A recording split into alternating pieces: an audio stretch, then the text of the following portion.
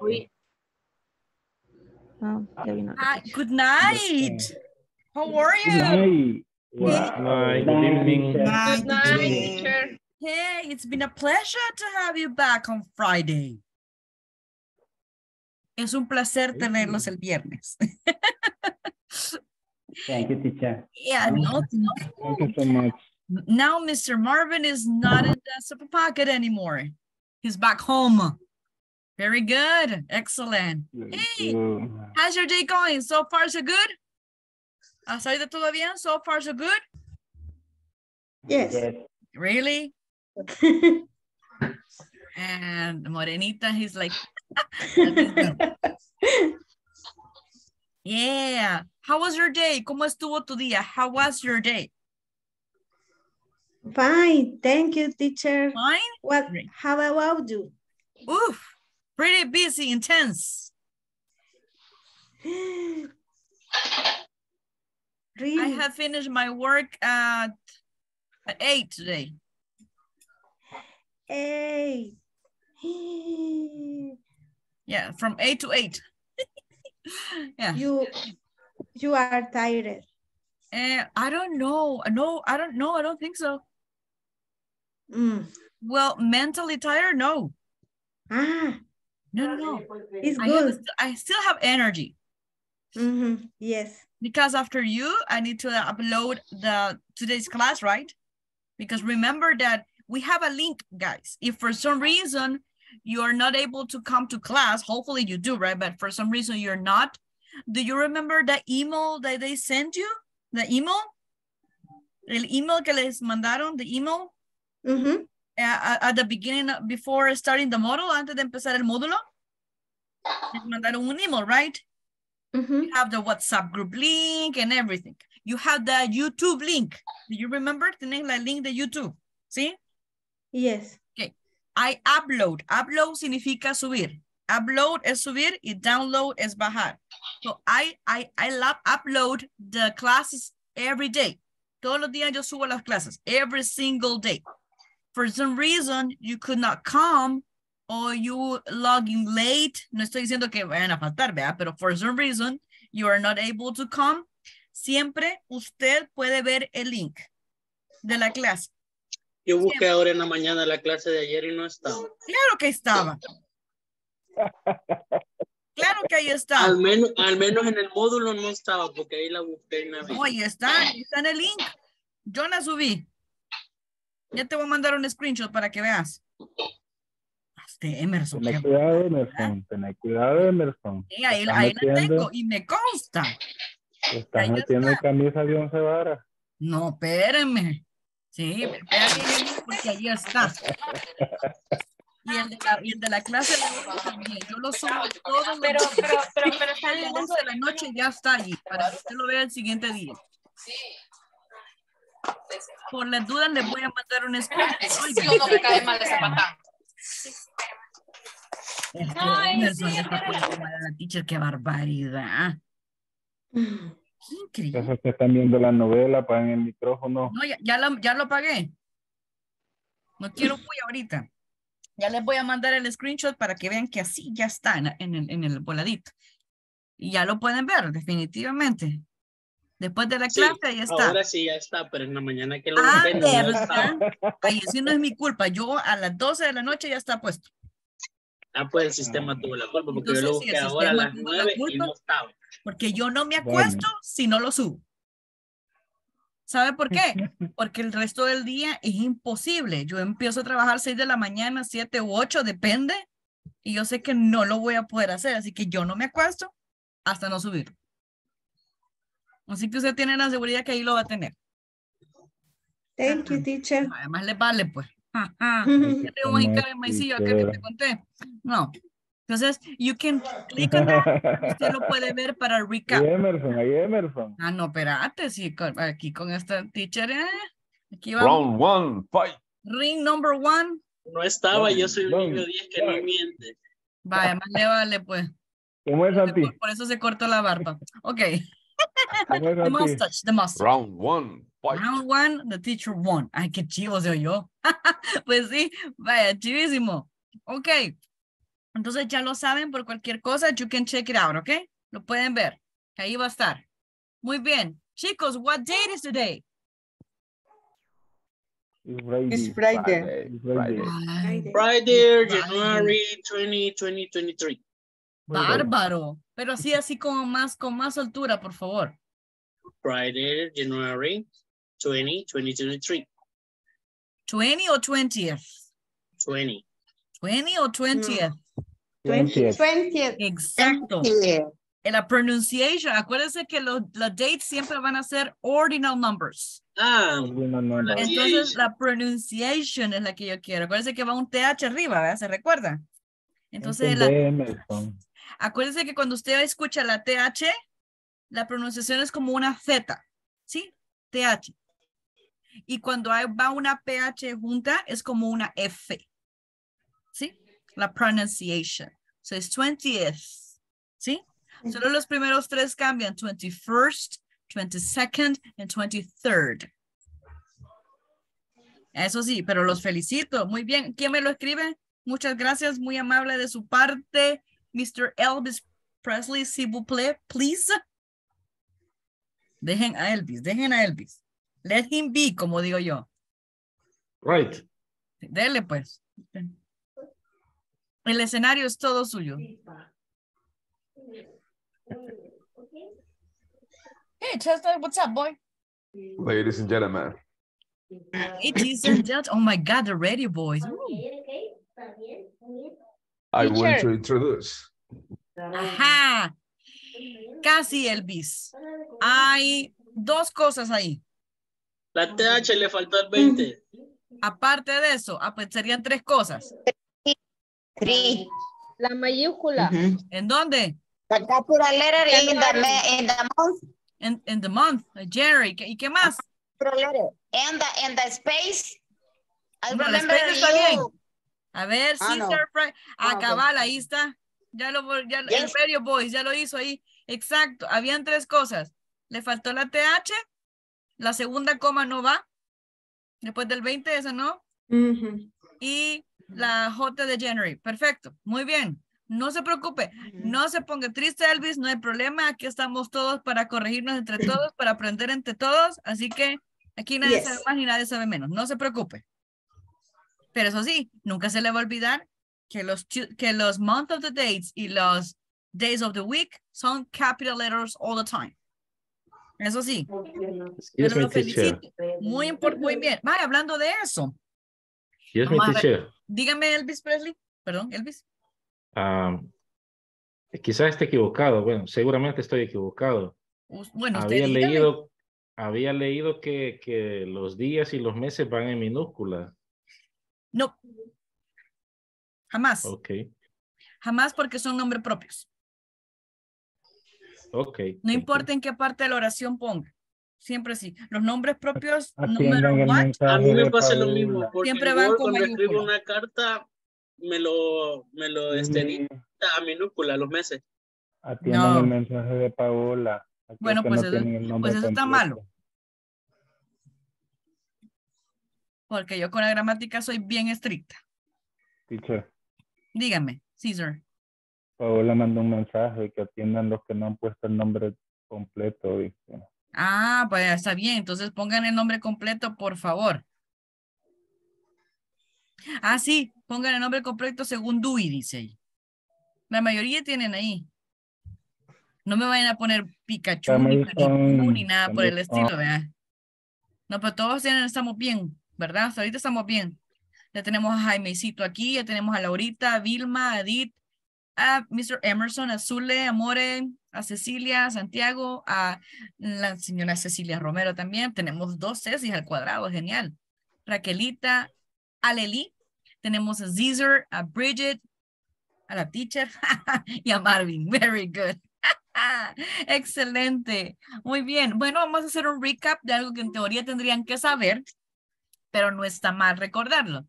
¿Qué les parece si hacemos un recap de los cardinal numbers y de los ordinal numbers?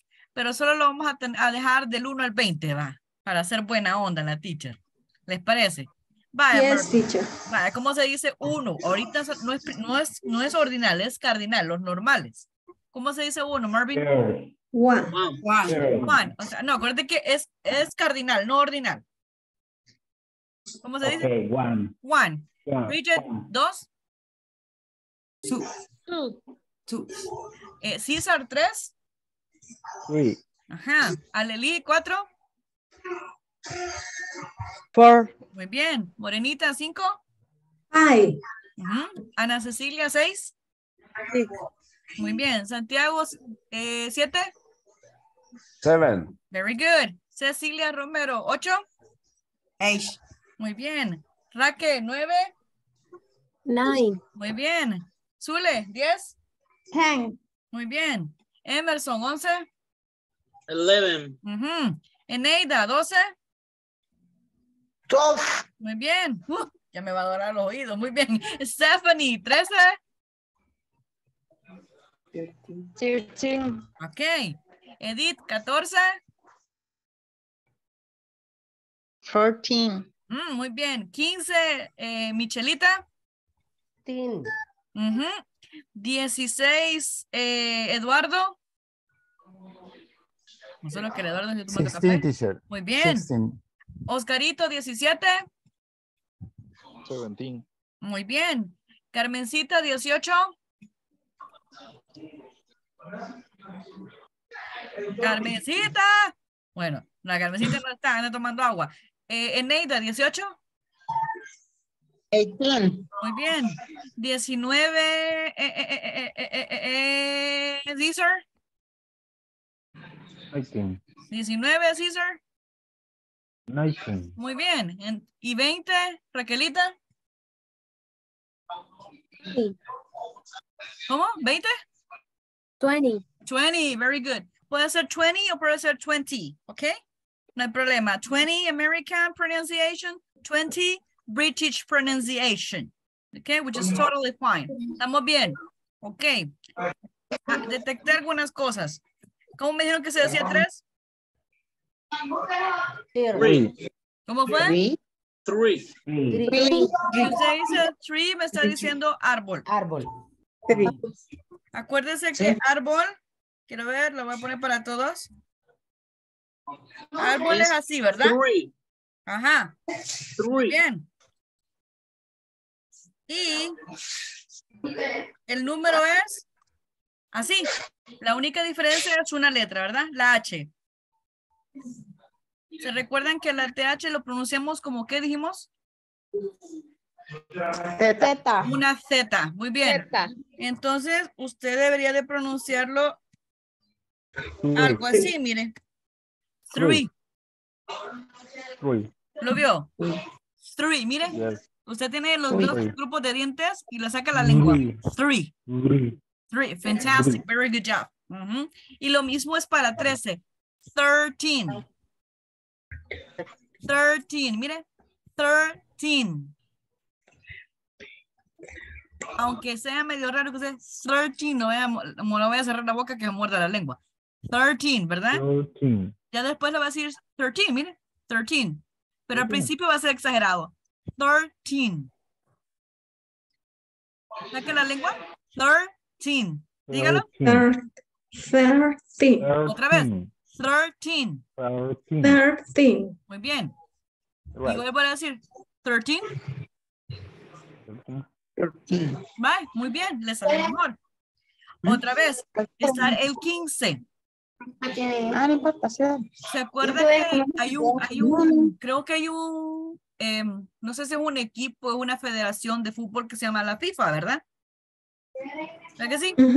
Cuando se dice FIFA, ¿verdad que cuando lo hace se siente como un airecito que le sale de la boca?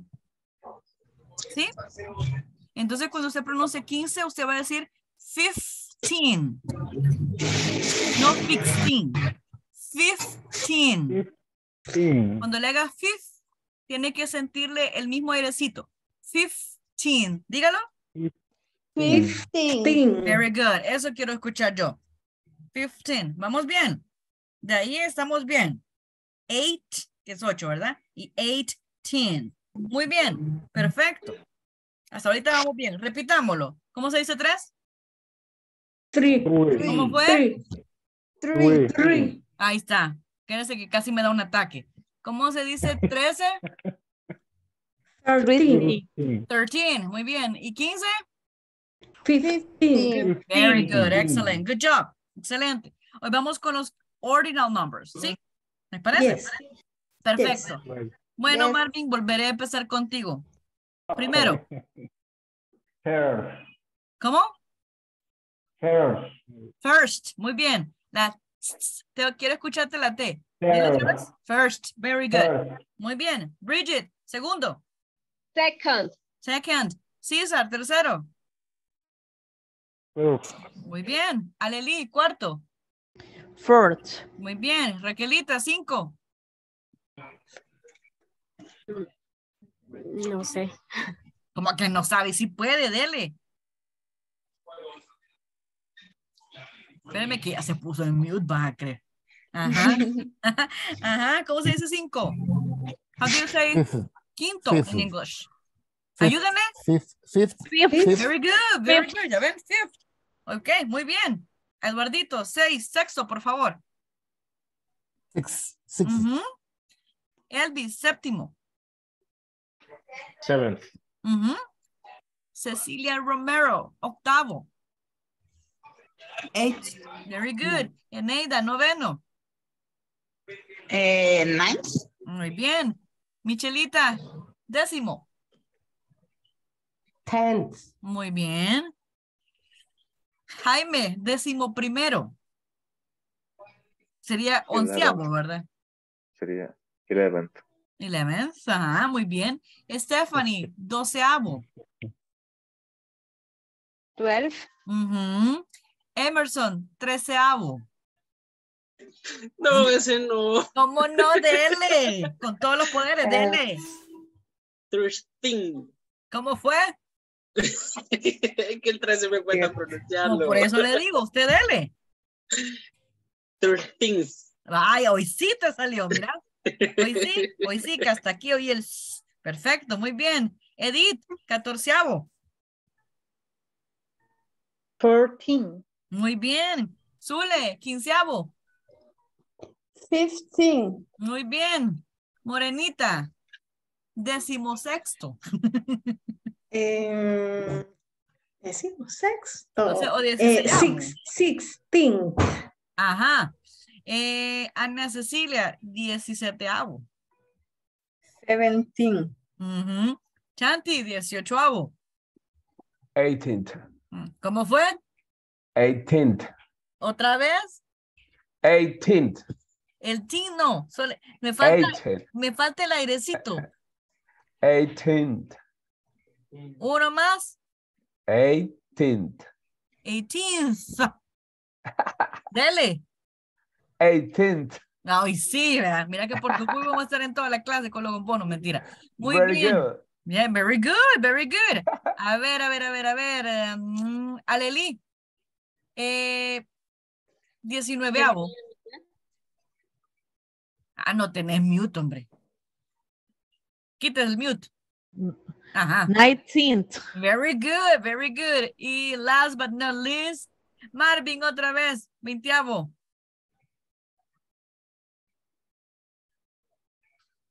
Espérate que no te quitaste el mute. Qué barbaridad. Sorry. I'm worried, no mentira. 20avo. Sánchez, ajá. Very good.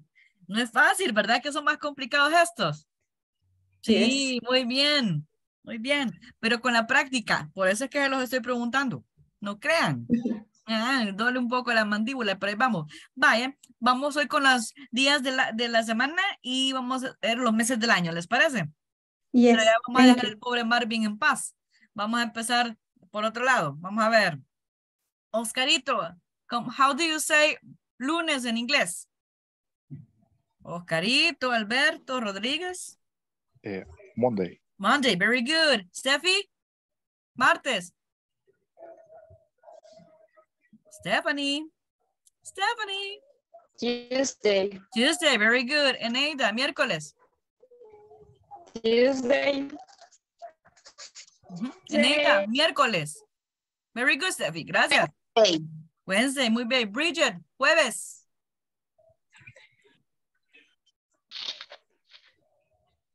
Thursday. Thursday, very good. Emerson, viernes.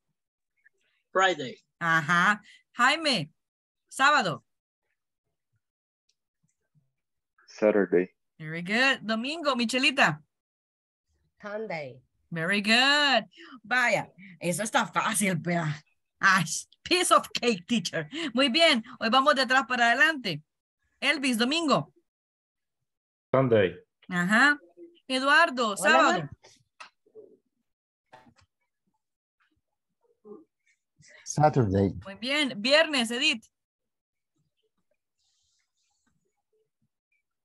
Friday. Very good.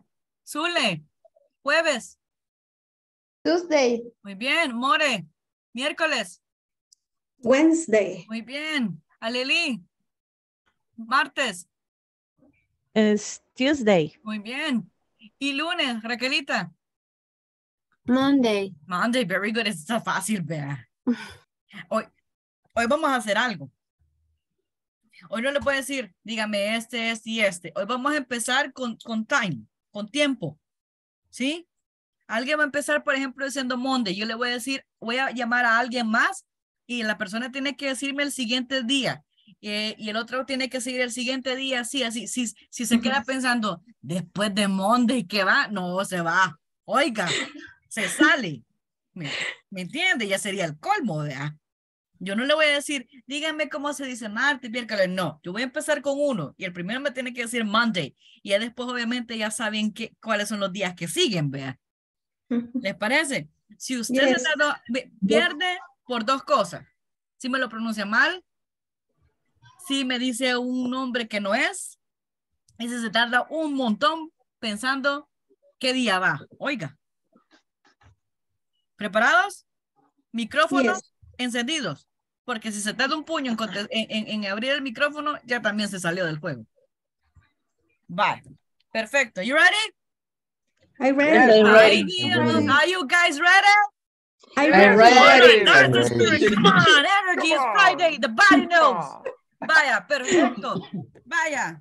Marvin, empezá con el primer día. Monday. Muy bien, More. Tuesday. Zule. Wednesday. Chanti. Thursday. Ceci. Thursday. Eduardo. Friday. Eduardo. Saturday. Edith. Sunday. Muy bien, vamos para atrás. Después del Sunday, para atrás, ¿qué va, Eduardo? Para atrás, vamos para atrás. Monday. Oh, era Saturday. Muy bien, Saturday. Después del Sunday. Ceci tiene la culpa, Ceci tiene la No culpa. moleste. Michelita, ¿qué va después del Sunday? Para atrás, vamos para atrás. Saturday. Muy bien, Zule, después. Friday. Bien, More, después.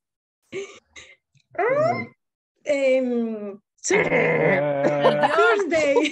Ah, muy bien, dale. Arely, ¿sigue? Thursday. Muy bien, después. César. Wednesday. Muy bien, después.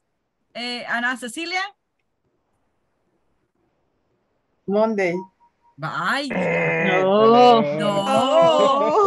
Ya vio. Tuesday. Qué barbaridad. No, hombre, me voy a quitar las venas yo. Vaya, chivísimo. Hoy vamos a ver algo. Vamos a ver los meses del año. Enero, ¿cómo se dice? January. Febrero. February. Marzo. March. Abril. April. Mayo. May. Junio. June. Julio. July. Agosto. August. Septiembre. September. Octubre. October. Noviembre. ¿Cómo fue? November. November. ¿Y diciembre? December. December. Entonces sería January, February, March, April, May, June, July, August, September, October, November, December, right? Cool. Chivísimo. Vaya. Vamos para atrás, pues. Démosle. ¿Preparados? No. No voy a preguntar, Eduardo. Solo voy a preguntar de atrás para adelante. Démosle. Okay. No se va a preguntar, y después de julio, ¿qué va? No sería el colmo, vea, también. Vaya, empecemos con diciembre, ¿les parece? Nos vamos para atrás. Yes. Zule, December. dale, primero. December. Vaya, Cecilia Romero, sigue. November. Muy bien, Chanti. October. Nietzsche. September. Muy bien, Jaime. August. Muy bien, Ana Cecilia. July. Ajá. Ya dijo Yulai, ¿verdad? Muy bien. Sí. Morena. June. Muy bien. Aleli. May. Muy bien. César. April. Muy bien. Bridget. March. Muy bien. Eneida. February. Muy bien. Y el último, Jaime. January. January, vaya, más le vale. Se las puse, ¿verdad? Cosa seria. Muy bien. Todo Ajá. tembloroso. Vaya, pero mira, ya está medio relax, ¿verdad? Tembloroso. Ya ven, ya ven, ya ven. Es Friday, entonces es un día para relajarse un poquito Right. después del estrés de toda la semana. Vaya, ya que Yes. están en teoría ya bien afiladitos, bueno, Oh my God. seguiremos con lo que vimos ayer. Yo recuerdo Ok. que ustedes tuvieron una tarea, ¿verdad? Yes. Si no mal Yes. me recuerdo. Ajá. Really? I Really? don't remember, teacher. Really? Are you kidding? No, I'm not I kidding. don't remember, teacher. But I I do remember. that. Ja, que no se acuerda. Ay, pero esta teacher Parecemos tiene bien una mezcla. memoria de elefante, menos para el inglés, sí. Vamos a ver. Mezcla. Vaya. Estábamos esto, ¿verdad? ¿Se recuerdan? Yes. No. Yes. Ay, como que no. Es Yes, ajá. Y si ¿Qué no es se eso, recuerdan, yo les teacher? puedo recordar, no se preocupen. Vaya. a little. A ver, ¿quién me lee la oración tal como está? Que está en active voice. Gracias, César. Eres muy amable. Dale. Oh my God. What? Espérame, Leli, ya me vas a ayudar. Escuchar. Frederick. August. Bertaldi. Signal. That. Statue. Espérate, te lo voy a poner más grande, pues va. Va. Espérame, pues. Ya que insisten en que lo ponga más grande, yo no sé por qué, Statue, pero ¿cómo bueno. se pronuncia? Statue. Va, mira, sería Frederick August Bartholdi. Acuérdate que eso... Es que venía y yo contesté. Eso como que es alemán. Nada que ver, Es que italiano. alemán, no, hombre. Italiano. Italiano. No le echaron la Barbaridad. Estamos aprendiendo inglés, teacher. Bueno, aquí usted va a aprender un puño de idiomas, hasta francés. Statue of Liberty in 1884. Dale, César, tú puedes, dale. Sculptor Fred August Bartholdi designated the Statue of Liberty in 1884. Very good. Muy bien con la pronunciación del año. Solamente aquí sería designed. Designed. Very good. Designed. Excelente. Designed. Who, gracias, Right. César. Who transformed this sentence into a passive? Okay, Chanti, go ahead. Okay, I will try, but Yeah, do your best. the statue of liberty was designed. Mhm. The Statue of Liberty was designed Mhm. in 1884 by sculptor Frederick August Bartholdi. Sí, podría ser, pero yo siempre, está bien lo que hiciste, pero yo siempre dejo el año al final. Ok, entonces, digámoslo. The Statue of Liberty was designed by sculptor Frederick August Bartholdi in 1884. In 1884, very good. Good job, my man. Give me double 5. Woohoo! Welcome, radio boy. That's my boy. Very good. A ver, excelente. What about number 2? Michelita, léemelo tal cual está. Daniel Day-Lewis played Abraham Lincoln in the 2012 film Lincoln. Exactly. Daniel Day-Lewis played Abraham Lincoln. Muy bien, te felicito. Hoy, Edith, hágame un favor. trasládemela esa en passive voice, please.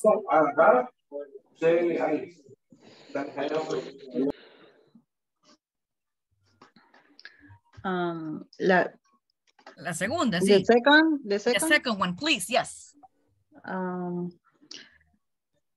Creo. Do your best. Yo sé que tú puedes.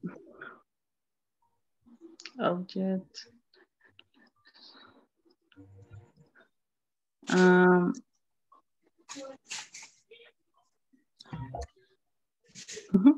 The firm Lincoln. No. Ok. Ajá. Esta es un poquito tricky, como digo yo.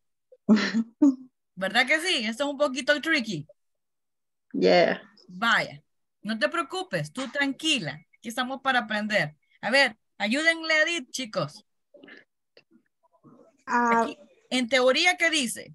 Que el señor Daniel Lewis hizo el papel, ¿verdad? De Abraham Lincoln en la película Lincoln que se filmó en 2012, ¿verdad? Eso es lo que dice. Vale. Entonces, eso es en active voice. Pero cuando yo lo paso si lo transformo en passive voice, ¿qué es lo que voy a enfatizar? Abraham Lincoln interpretado. Abraham Lincoln Okay. was played by Daniel Day-Lewis in the 2012. Very good. Good job. Fantastic, Ceci. Good job. Good job. Perfecto. Excelente. Hoy sí, Edith. ¿Viste qué fue lo que enfatizó Ceci? Yeah. ¿Qué fue lo que enfatizó? Que Abraham Lincoln filmó en el 2012. No, Abraham Lincoln no, porque Abraham Lincoln ya se murió. No, lo que enfatizó en 2012 ya había pasado, desde que él ya estiró la cola. Pero no, lo que enfatizó Morenita fue que el papel de Abraham Lincoln fue estandarizado o hecho el rol. Ajá, exacto, interpretado por Daniel Lewis en 2012. O sea que más que todo fue esto, mira. Pero más que todo fue el papel de Abraham Lincoln. Eso fue lo que enfatizó.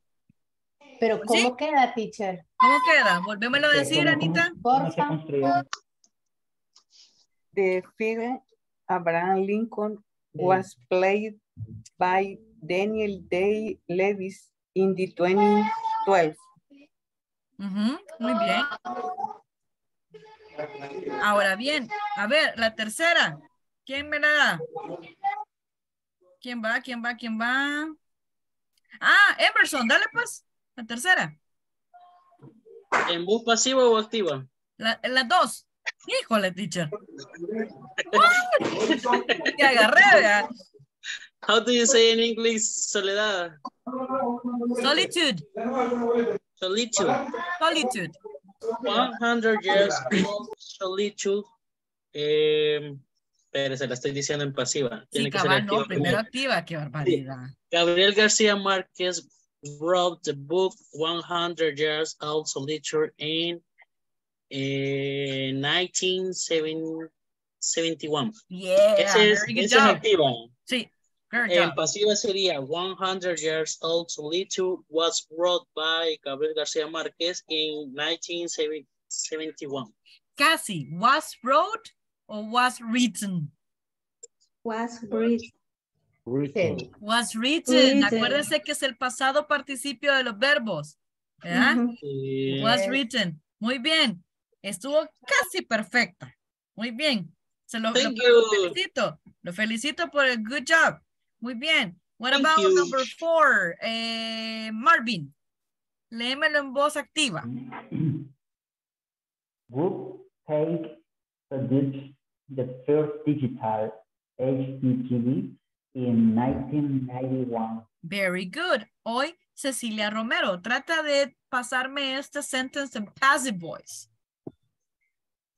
Okay. Sería he was. He. Seguro. ¿Segura? He. Ajá. Wopake. ¿Qué es? No, Wopake es el que produjo. Es el que hizo. Si tú te fijas, En el active voice dice que este señor produjo el primer televisor digital en 1991, ¿verdad? Entonces sería he was. No, esa es la active voice. Pero acuérdate que el active voice, nosotros primero enfatizamos quién lo hizo. ¿Te acuerdas? En el passive voice enfatizamos qué fue lo que se hizo. Entonces, ¿cómo sería en el passive voice? Entonces sería siempre was fake. Así comenzaría, ¿no? No. The first digital. Ajá. The first digital. The first digital HDTV. Ajá. By Was produced. Ajá. Produced By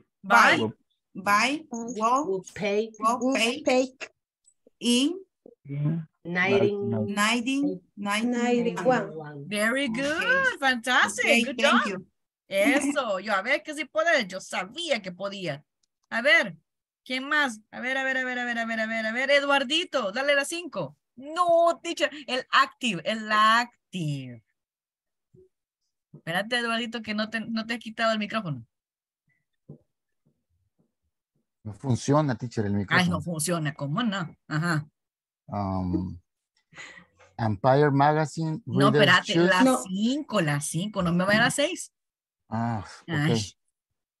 J.K. Rowling wrote the fifth Harry Potter book on an old manual typewriter. Very good, very good. Solo enfatizamos un poco la pronunciation.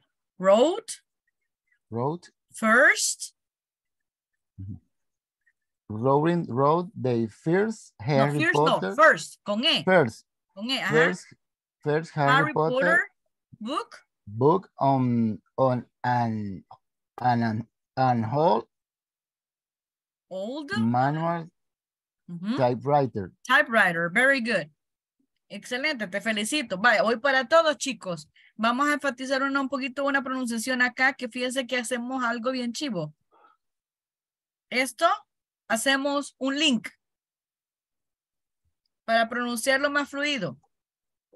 On an old. On an old. Y después vamos a añadir este. On an old. Entonces decimos, J.K. Rowling wrote the first Harry Potter book on an old manual typewriter. Okay? Oh my God. J.K. Rowling wrote the first Harry Potter book on an old manual typewriter. ¿Saben qué es un typewriter, verdad? Una máquina de escribir. Muy bien, los felicito. Eso hacemos para sonar un poquito más fluidos. Te felicito, Eduardito. Muy bien. A ver, ¿quién me lo dice en passive? Mi teacher. Dale, Leli, tú puedes. Lo voy a intentar. Do your best. The first Harry Potter book was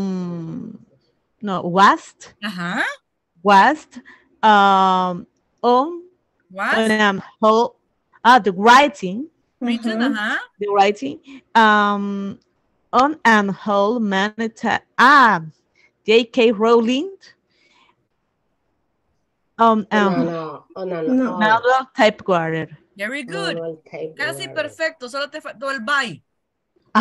Yes. Dale otra vez. Okay. The first Harry Potter book writing was writing J.K. Rowling by on an old manual typewriter. Very good. On an old manual typewriter. Excellent job. Good job, girl. Okay. Muy bien, te felicito. Excelente. Good job. Excellent. Y en last but not least, Zule. Okay. Active. De esta. Empire Magazine readers choose the Good Father as the greatest film of a long time. Ajá, muy bien. Vaya, gracias. Repeat after me, guys. Empire Empire. Magazine. Magazine. Godfather. Godfather. Godfather es el padrino. The Godfather. The greatest. Greatest. Ese es el superlativo. The greatest. Of all. Díganlo. Of all. Of all time. Exactly. Sería Empire Magazine readers choose The Godfather as the greatest film of all time. Okay. Thank you. Dígalo otra vez. No, usted puede. Dele otra vez. Dele, Zulia. Usted puede. Okay. Empire Magazine readers choose The Godfather as the greatest film of all time. Bárbara. Good job, girl. Thank you. No, thank you. Ya ve. Si yo sé que usted puede. Ah, que no. Vaya, Jaimecito, trasladala a passive, please. Okay, teacher, I will try my best. Do your best. Yeah, yes. The good father was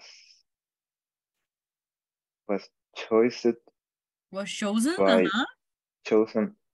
Thank you. The good father was chosen by Empire Magazine readers as the greatest film of all time. Bárbaro. Congratulations, Thank you, my teacher. friend. Oof, you're amazing. Dale. Pongamos el dedito, va. Excellent. Good job. Oh, vaya, ¿les queda claro? El passive. Yes. With Yes. by, mira, facilísimo. Vaya, vamos a seguir viendo. Hoy vamos a trasladarnos un poco al reading, al listening. Los felicito por el ejercicio. Este listening voy a hacer bien mal. Y les voy a explicar por qué. Fíjense que este listening dice, who built them? ¿Quién lo construyó? Vamos a hablar de 3 tour guides that describe some very old monuments. Vaya, vamos a hablar, son 3 nada más, son 3 monuments. Have you heard, ¿sí? Have you heard si habían escuchado? Have you heard about Machu Picchu? Have you heard about the pyramids of Egypt? And have you heard about the Great Wall of China? La Gran Muralla China, the Great Wall of China. Yeah. Ok. Vale. Entonces, fíjense que no voy a ser tan mal. Cada una, each of the description, voy a ir haciendo pausas. Porque cada una tiene 2 preguntas nada más. Que les voy a hacer, 2 preguntas nada más. Y se las voy a dar antes de ponerles el play. Porque cuando usted ya tiene la pregunta, aquí vamos a poder, ¿cómo te podría decir? Practicar una parte del listening que se llama focus on specific information.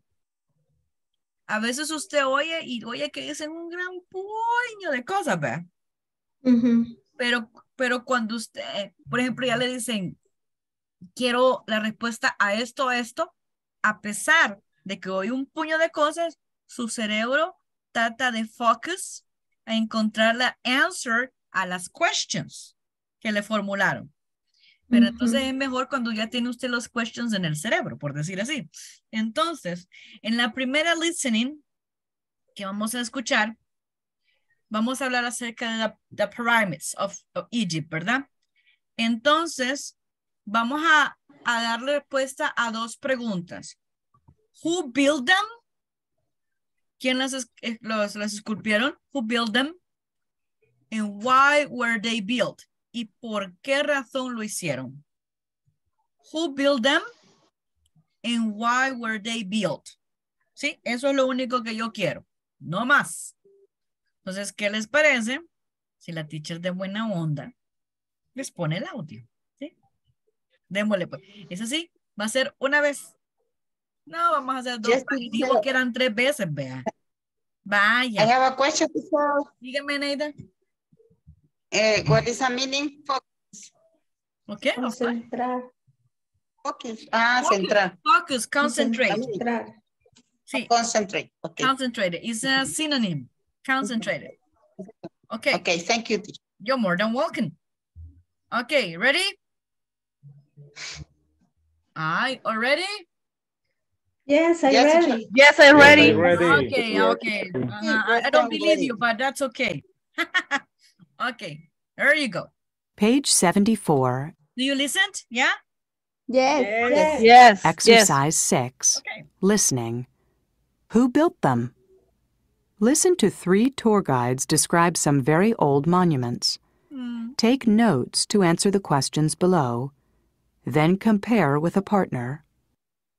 1. The pyramids. Who built them?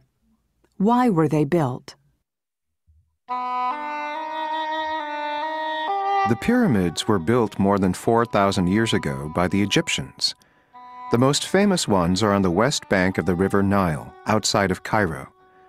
They were built as burial places for the Egyptian kings. After a king's death, his body was turned into what is called a mummy. This preserved it. The king's mummy was placed inside the pyramid along with treasures. One more time? Yes, please. All right. Yes. Okay. Describe some very old monuments. Take notes to answer the questions below. Then compare with a partner. 1. The pyramids. Who built them? Why were they built? The pyramids were built more than 4,000 years ago by the Egyptians. The most famous ones are on the west bank of the river Nile, outside of Cairo. They were built as burial places for the Egyptian kings. After a king's death, his body was turned into what is called a mummy. This preserved it. The king's mummy was placed inside the pyramid along with treasures. Okay. One more time. No, vea. Con 2 suficientes. Ok. Si yo les lanzo la pregunta, who built the pyramids? Who built them? The 4 kings?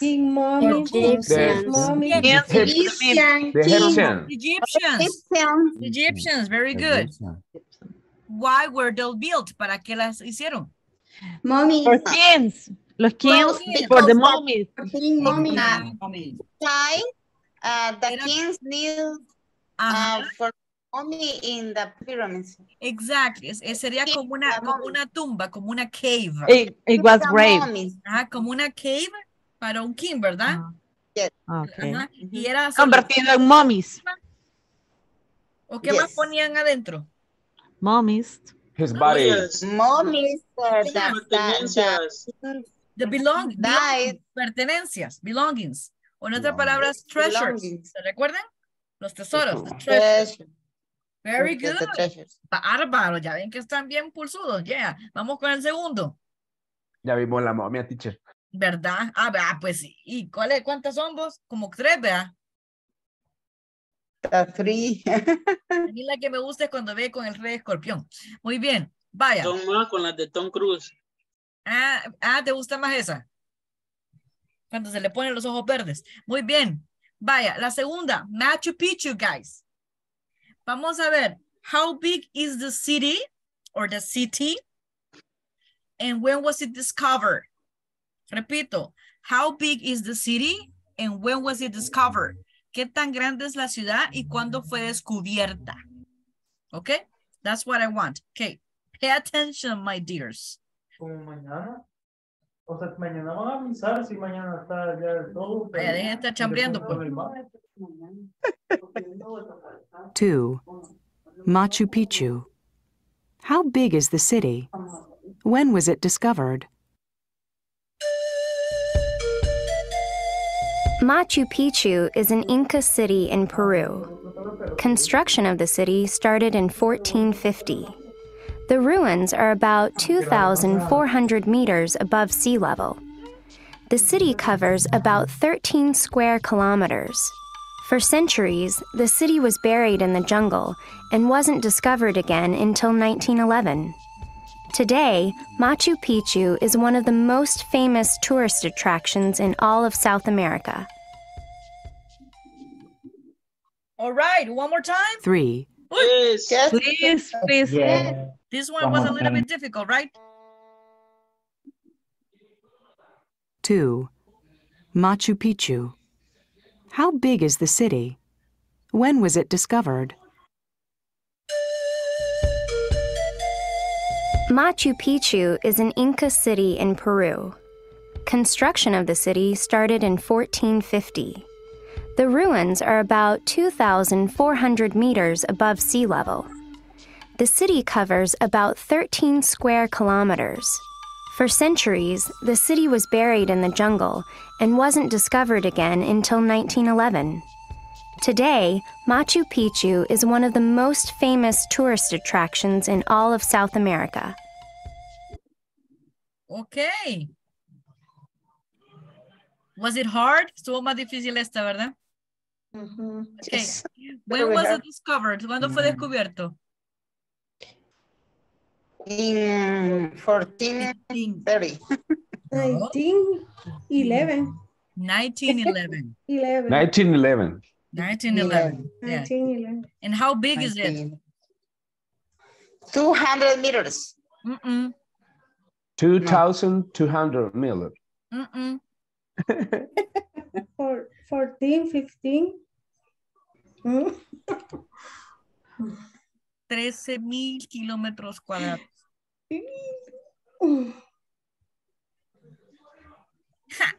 Algo grande, ¿verdad? ¿Quieren escucharlo? Lo voy a volver a poner, ya van a ver. Démosle pues, vamos a ver.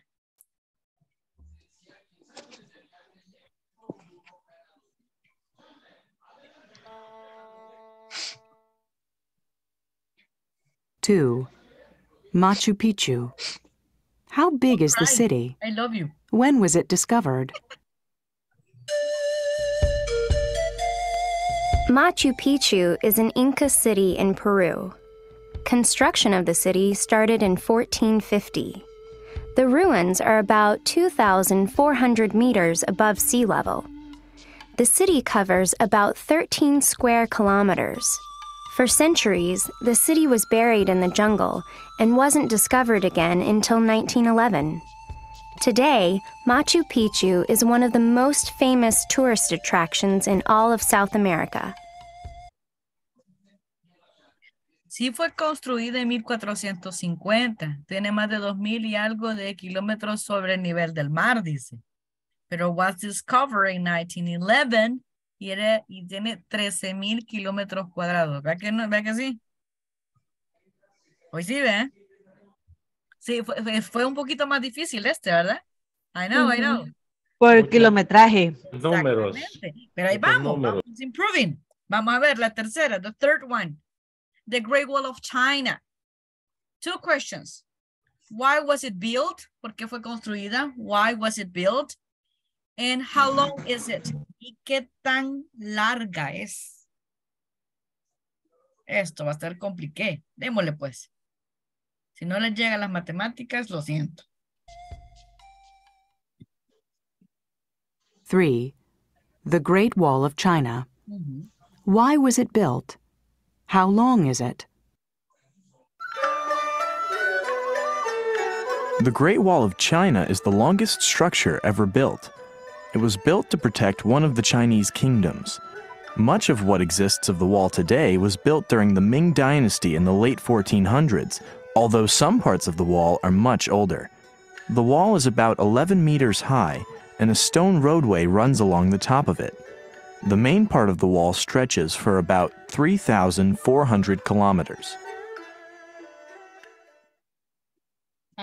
One more time? Yes, please.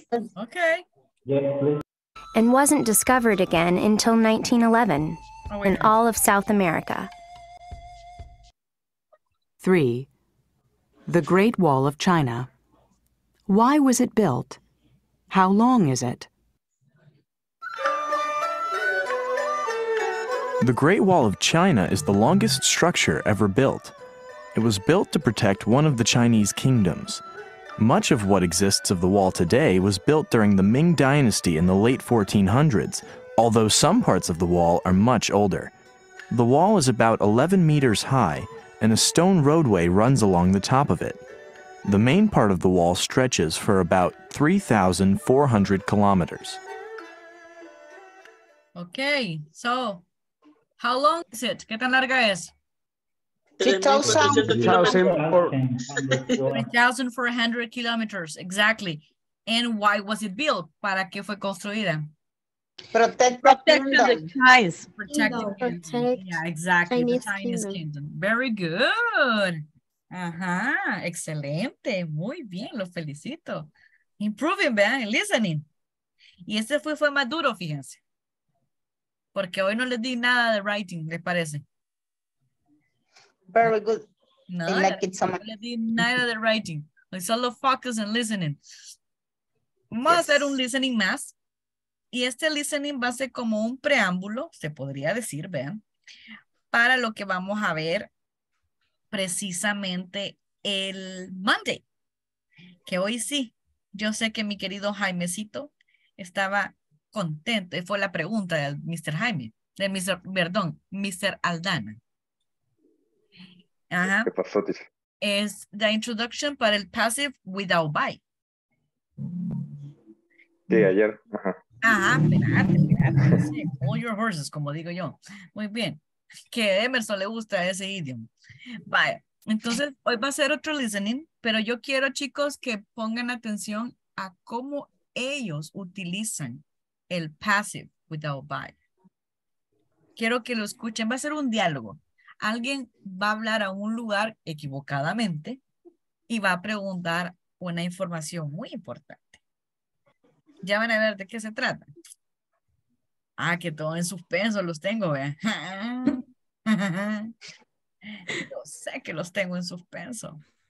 Eso va a ser como el preámbulo para precisamente el lunes.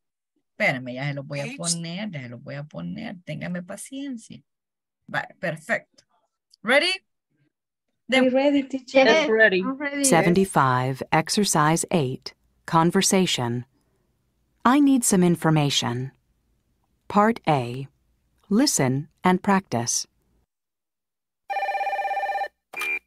Hello? Oh, hello. I need some information. What currency is used in the European Union? Where? The European Union? I think the euro is used in most of Europe. Oh, right. And is English spoken much there? I really have no idea. Huh. Well, what about credit cards? Are they accepted everywhere? How would I know? Well, you're a travel agent, aren't you? What? This is a hair salon. You have the wrong number. Oops. One more time? Yes, please. Yeah. Okay. Page 75, Exercise 8, Conversation. I need some information. Part A, listen and practice. Hello? Oh, hello. I need some information. What currency is used in the European Union? Where? The European Union? I think the euro is used in most of Europe. Oh, right. And is English spoken much there? I really have no idea. Huh. Well, what about credit cards? Are they accepted everywhere? How would I know? Well, you're a travel agent, aren't you? What? This is a hair salon. You have the wrong number. Oops. Okay, guys. Tell me, in general, what is this conversation about? The opinions, the credit card. Uh-huh. Asking some information. Okay. When the guy called, he thought, él pensó that he was calling where? She told call for the European Union. Ajá. Pero ¿qué pensó el chico cuando habló? ¿Que estaba hablando a qué? ¿A dónde? Where? Customer service. Customer service, pero ¿de dónde? ¿De qué? The trouble. Okay, travel. Exactamente. Como era travel agency, ¿qué questions formuló? The accepted credit card. The acceptance of credit card, ajá, o debit card, ajá, ¿qué más? Una a la vez, no se me emocione, just one at a time. Speak English. Okay, exactly. If they speak English everywhere, ajá, ¿y qué más? Choose the call, money. the money. Money, what type of money? ¿Cómo se dice moneda? Pero moneda no de chirilica, sino que moneda a nivel de uso comercial. Coin. ¿Sí? Currency. Currency se lo voy a poner. Currency es moneda. Currency. ¿De qué currency estaba hablando? Del euro, ¿verdad? Euro. Euro. Yeah. Euro. Muy bien. Al final, by the end, which place he was calling to? ¿Dónde estaba hablando? Hair salon. Hair salon. Yeah. Exactamente. ¿verdad? Ups, me equivoqué. Pero ya el lunes vamos a enfatizar diferentes expresiones que vamos a ver en la conversación. Ahorita solo quiero que ustedes más o menos tengan la idea, porque el lunes sí les voy a dar la conversación. Les voy a dar la conversación para que ustedes lo escuchen y vean no solamente la pronunciación, sino que quién sabe si me invento y también ustedes hacemos role plays, ¿verdad? Alguien es el que habla y el otro es la hairdresser. Yo no sé, algo me voy a inventar, no se preocupen, oigan. Duerman bien. Fíjense que ya terminó la clase, qué barbaridad, qué rápido pasa el tiempo, ¿verdad? Vaya, gracias por estar aquí. Thank you so much for being here. Hope you have a wonderful weekend. Okay. Hugs. Nice. And see you on Monday. Thank you, teacher. Monday.